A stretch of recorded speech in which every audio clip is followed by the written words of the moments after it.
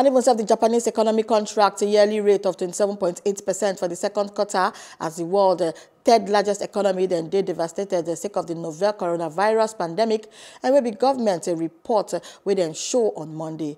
The third straight quarterly contraction they marked the biggest fall since 1980 when comparable data don't they available. And the reading been in line with the 26.6% contraction forecast from the Japan Center for Economic Research. The center then they expect the economy to bounce back for the July to September period with annualized growth of 13.6%. And even consumer spending will be major component of output. It dropped to 8.2% quarter for quarter inside the April to June period for the third straight quarter as it take go down sake of consumption tax. It increased for October according to the report where they released by the Cabinet Office. Prime Minister Shinzo Abe don't see in popularity as it fall sake of the way they take they handle the health biggie.